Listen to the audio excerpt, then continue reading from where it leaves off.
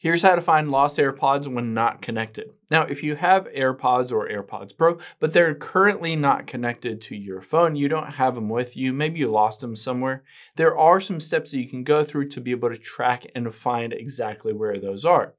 So the key here is we're going to use the Find My app on your iPhone.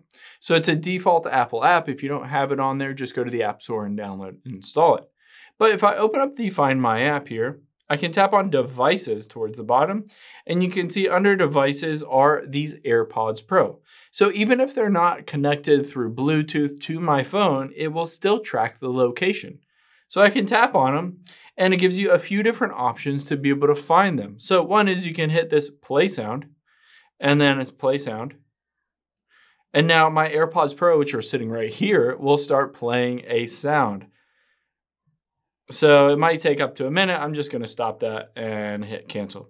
But you can also hit this Find Nearby, which will also track your locations. It says it'll attempt to connect to the AirPods. It could take up to 1 minute, and it'll search for those AirPods. So there are a couple different ways that you can find them. If they're not nearby, as in they're not like in this room somewhere or in your house somewhere, they might be left at a coffee shop, at an Uber.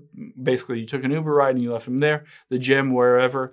You can always just scroll down, and then it'll tell you that location rendered in the AirPods Pro, and you can see the map itself to be able to navigate exactly to where those lost AirPods are.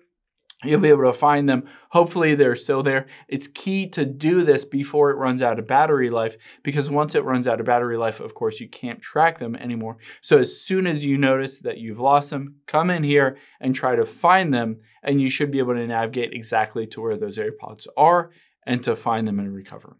Hope this helps. If you have any questions on that, leave them in the comments down below, and I'll catch you on the next one.